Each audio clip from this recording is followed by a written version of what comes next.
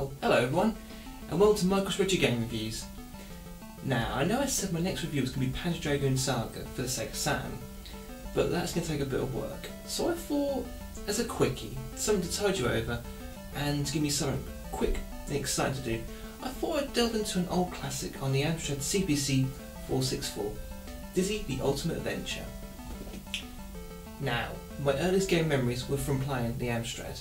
It was a brilliant computer. It was like the Rolls Royces of 8-bit computers at that time, and it had one of the best versions of Dizzy on it.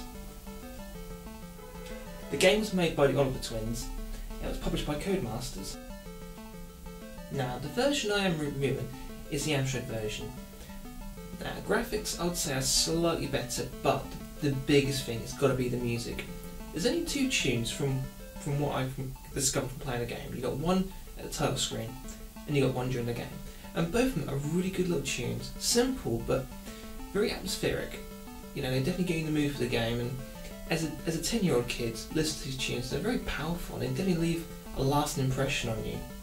I imagine if you were someone playing this game now for the first time, you probably wouldn't enjoy them, or you probably wouldn't get into them. I think it's one of the things you have to have been there at the time. And I was lucky as a kid I got to play these games, and my earliest memories was playing these games and hearing these tunes, and it leaves such an impact on you. The gameplay is quite simple. Basically, the entire world is basically one big long screen with a series of screens in that. So as you cross over to one, it goes to another picture, and so on and so on. Now the idea is you're supposed to get the ingredients you need and make the potion, of course. It's a very tricky game, and I'll be honest with you, I've never completed it. It's one of them games that, since I was about probably 10 years old, every year, whether it's, on the Amstrad, which unfortunately I don't own anymore, or emulation, I always like to give it a go. I never ever complete it, but I always get a little bit further each time. It's an addictive game, and the Amstrad was very limited. I mean, you've got a limited amount of colours, resolution, and there's very little you can do on that. But this game always stood out for me. I always thought the graphics they did the job very well, and the music as well. I mean, I know on the Spectrum version there wasn't music because it wasn't. I mean, I can't say it technically. I know that the Spectrum was not really capable of doing both video and sound at the same time, but the Amstrad, on the other hand, could do both very well. And this is by far the best version. I mean, the title music is absolutely fantastic, and the same with the gameplay itself. There's a great tune in the background. Now, they're very simple 8-bit tunes, but I don't know, they leave an impression on you, especially as a kid. I think part of the reason why I like this game so much is nostalgia. They're great little games to go back to. I mean, Dizzy spawned a huge series. In the core Dizzy series, you have 8 games. The first one being Dizzy the Ultimate Cartoon Adventure. The second being Treasure Island Dizzy, Fantastic World Dizzy, Magic Land Dizzy, Spellbound Dizzy, Dizzy Prince of the Old Folk, Fantastic Dizzy, and Crystal Kingdom Dizzy. There have been several different side games, but other than that, these are pretty much all the games ever made, and it is a shame. I mean, with each generation, some series just never get picked up.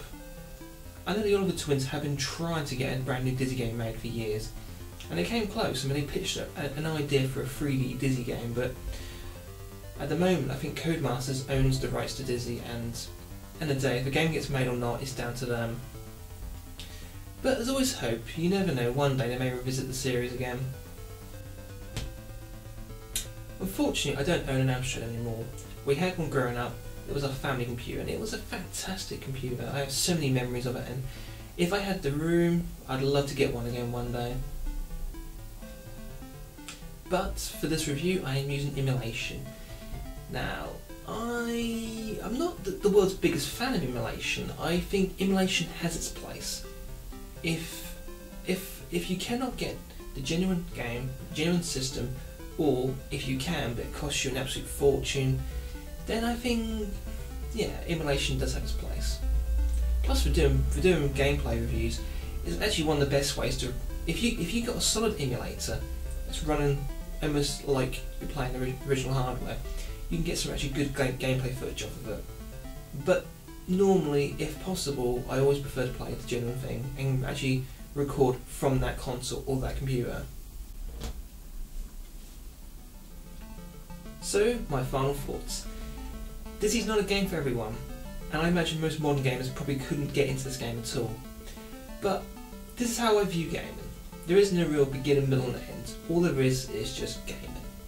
It's like art. You wouldn't look at art from just the last year or two and ignore the rest. No, you look at art throughout the ages. And that's how I view video games. It is an old game, but it's a classic. And if you're someone who grew up during the 8-bit computer era, then this is a game you would definitely enjoy, and I seriously recommend it. It definitely gets the thumb approval. I want to thank you all for watching, and yes, the Panzer Dragoon Saga review is coming up next. So check back in a week or so. Thank you for watching, and see you later.